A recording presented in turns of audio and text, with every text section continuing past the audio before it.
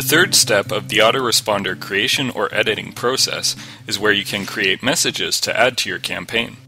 Depending on the goal for your autoresponder campaign, you will time your messages differently. When creating a date-based series, you would send your messages leading up to your target date. This would typically be for a product launch or event. On the other hand, most businesses will use a sequence-based campaign to automate sales follow-ups or to deliver a series of lessons and send their messages automatically every 7 days or so.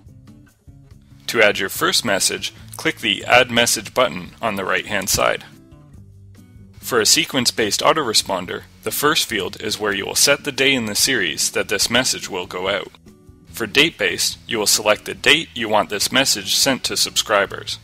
On this same step, you can also configure the time of day the message is sent and configure whether the message is sent to the contact or another email address of your choosing. When filling in the subject line, you have the option to personalize your subject with details pulled from the subscriber's contact record.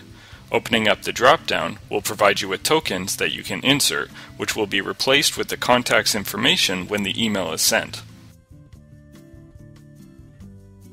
Continuing to the design step of the process will allow you to choose a template as a starting point for your message.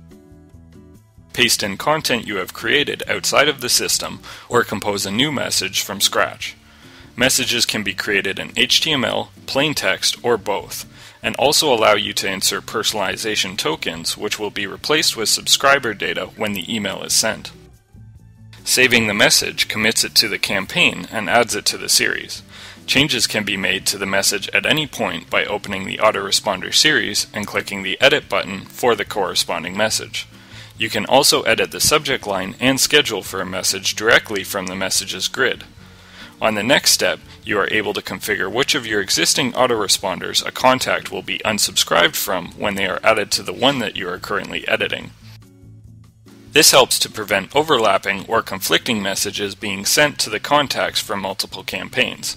Finally, the summary will give you a breakdown of all the details related to the campaign you have created, including a full list of the messages contained in the campaign. Just as clicking Next for each step saves your autoresponder campaign, clicking Finish will save any changes you have made up to this point.